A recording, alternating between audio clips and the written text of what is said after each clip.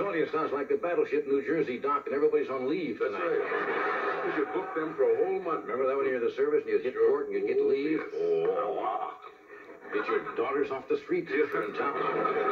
I mentioned in the monologue, of course, about the boycott of the Olympics, which is too bad that they're not coming. And now East Germany apparently has pulled out. Very strong team. Russia has a strong team. I guess Czechoslovakia. Hungary will probably pull out. And today is true. Mongolia actually pulled out of the Olympics. And, of course, I guess the athletes that have been training feel that they're going to go ahead and compete, of course, and the Olympics will be held. But I suppose they feel that the competition has been diminished a little bit because they're not in it. Now, you hear that it may not be final yet. We had Mr. Peter Uberoth, who's the head of the LA organizing committee, may fly to Russia. Jesse Jackson said he was willing to go over there and talk to them personally. Bradley? Yeah, sure. Yeah, Mayor Bradley. Mayor Bradley said he would go over and try to assure them that things will be fine here in Los Angeles. But apparently it doesn't look too good. So, you feel kind of helpless, but can I have it done? Now, this show, is sent from here via satellite, every night to New York, where it's broadcast. Just a couple hours after we finish it here, it'll be broadcast from New York. It's the same day. Since it's on satellite, would this show be seen in Russia? I mean, we're on satellites, right, Fred? Sure, it could be, yes. So, actually, if it's bounced off the satellite and somebody is watching in Russia, they could pick it up via satellite. Certainly, that's possible. Okay, then I tell you what I'm going to do. Good idea here.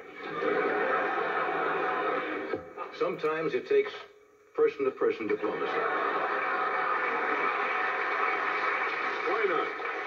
Look, it may not work with all of the best intentions that the government can't do it. So I thought maybe I would call Soviet leader Konstantin Chernenko, ask him to turn on his TV, because you pick it up on a satellite, talk to him just man to man. Maybe we could settle this whole darn thing. Yeah, worth a try. What time is it? Okay, that's it.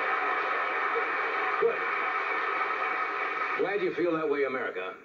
What is it right now in Moscow? What time? I don't know. I'm sorry. You don't know, do you? I think I might. Let me see.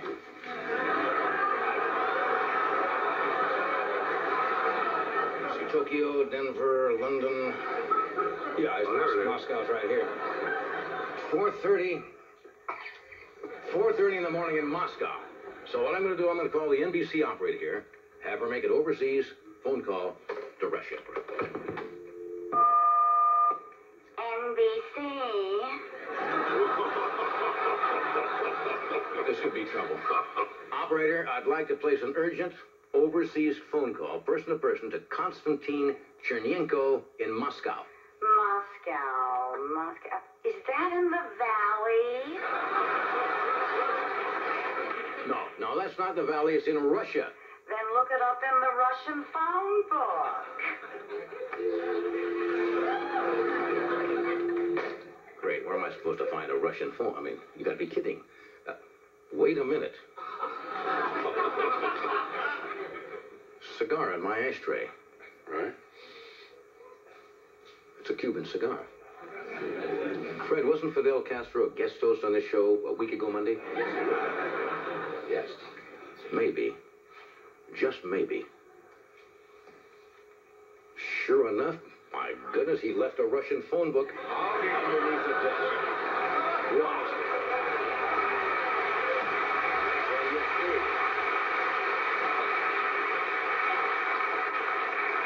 What a stroke of luck. I'll tell you what I do. I'm going to look up Chernenko's, phone number myself in the red pages. Let's see. Here's Kami Auto Rental, Kami Dry Cleaners, Kami Roto-Rooter, famous Kami Cookies. Here it is right here. Konstantin Chernenko. Now, phone number's there, but no area code. Maybe the band. Guys, what's the area code from Moscow? 718. All right. I knew the band would know. They're into atheist hookers. Yeah. Anyway. All right, let me place the call. Area code 718.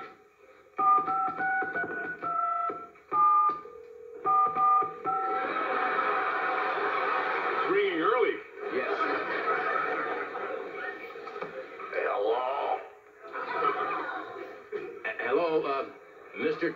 Chernenko? Da. Yeah. Look, I hope I didn't get you out of bed. I know it's 4:30 in the morning. Where are you? Did I wake you up? Da. Sir, this is Johnny Carson. Who is Johnny Carson? Mr. Chernenko, do you have a television set in your bedroom? Da. Yeah. Would you mind turning it on? Olga, turn on TV. You have a TV too, huh? You have it on? Da. Okay, what do you see? I see three little ducks dressed in sailor suits. Sir, that's the Disney Channel. You want to turn the channel selector, okay? What do you see now? Some guy talking on phone. Good, that's me. Mr. Chernenko, I'm on television from America, and I'd like to make a personal appeal to you to change your mind and let your Russian athletes come to the Olympics in Los Angeles. No way, Jose, you imperialistic pig. Can you imagine? Give it our best shot, didn't you? Did you hear what he called me? An imperialistic pig. Terrible. I don't have to take that from Not at some all. You're a old big guy star. who wears bad double-breasted suits. I mean, I'm a veteran. That's right. And that has to do with it. I'm calling this guy back.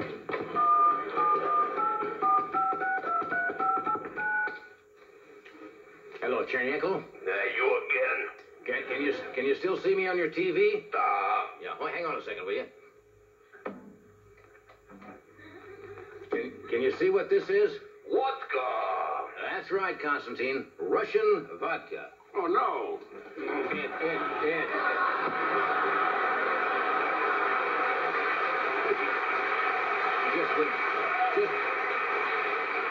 Just once think of our country rather than... Now, what do you think of that? It's your loss. Uh-huh. Well, then hold on, Mr. Chernenko. I have a special message from President Reagan on another line. Please stand by. Well, everybody knows that Karl Marx was a transvestite. That's a lie. Oh, yeah? Well, I'm going to show you something, Ruski, that no Russian woman has ever seen. What's that? A lady Bick.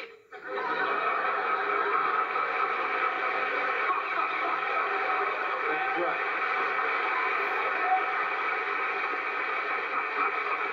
Bigfoot doesn't have legs as hairy as a Russian woman. Our Russian women are beautiful. They are. Well, I'm going to let our audience decide here, Konstantin. Folks in the audience, if you think Russian women are ugly, at the count of 3, I want you all to bark. 1, 2, 3.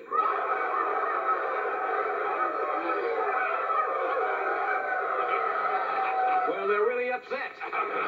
Yeah, you heard that, didn't you? Well, I've got some more bad news for you. Yeah, we just beat you to the moon again. What do you mean? I'll show you.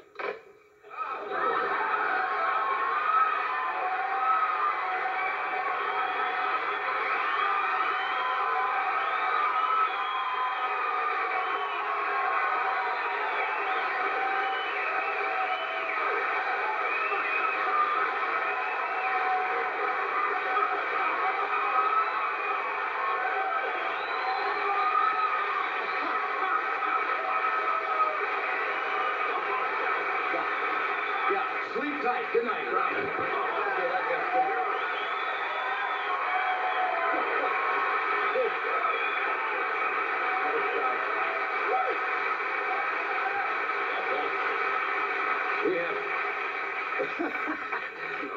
We've done our best for diplomacy, folks. Wouldn't that be great at the UN? You get angry at somebody and you just walk up and moon somebody. Okay. My mother will be so proud if she sees this. Why did he have to take his pants off? Noel Coward will be so proud of this piece of material. We have Marion Hartley with us, the Funny Boys, and Calvin Trillin. So stay where you are. We'll be right back.